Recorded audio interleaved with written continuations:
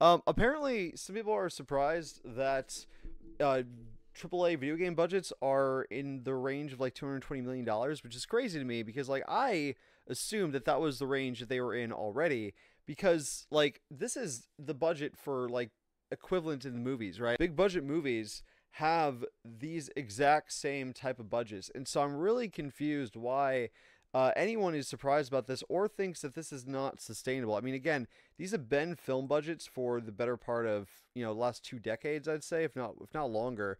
It's just kind of the standard price that you're gonna get for a AAA blockbuster experience in most circumstances. And I don't understand what would be non-sustainable about that. I mean, if that were as long as it's making its money back, then I feel like that's the sustainability, right? The sustainability is, are these games profitable? And they are for Sony. And this is interesting too because like they spend an exorbitant amount of money. Like $220 is an exorbitant amount of money to spend on a project, a single player project that you're going to sell one time and then not have microtransactions or multiplayer or any of the other things that kind of like extend the monetary life of the product, right? And Sony has proven that these experiences are incredibly popular because these are some of the most successful games in the industry. Which, hey, Shayna, what's up? Which kind of just goes back to like Sony has always put single player on their back and just believed that a project doesn't need to have multiplayer online or microtransactions in order to sell a lot. So I'm very confused why anyone's surprised about this or thinks that's unsustainable in any way. As far as like, and this is a number that I feel like if anything will go down over time. Because the major cost whenever you're developing a game is your labor costs, like the pay that you give to developers in order to like for them to come in and work and stuff.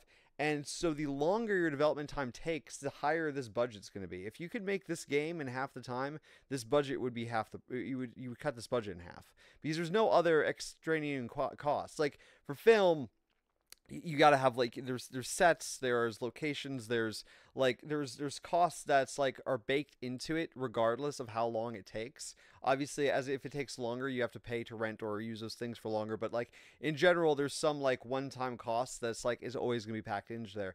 The main cost to a game is literally just paying labor. So if they reduce the amount of time it takes to make games, you do reduce the budgetary cost. And development times I feel like have hit a point where they went up and up and up, and I think they've plateaued, and we're going to start seeing them go down because as tools make a lot of processes a lot easier and quicker, I think it's only going to lead to a quicker turnaround for these games. I mean, we've already seen it with Square Enix, them switching from their Luminous engine to doing just making stuff in Unreal has like greatly reduced the amount of time it's taking them to make games. So this didn't surprise me whatsoever. I would like if they started telling the budgets for every game. I mean, we know the budget for every film, but they don't always tell us what the budgets are for games. And I think it's just like a little weird that we don't always know the budgets for games.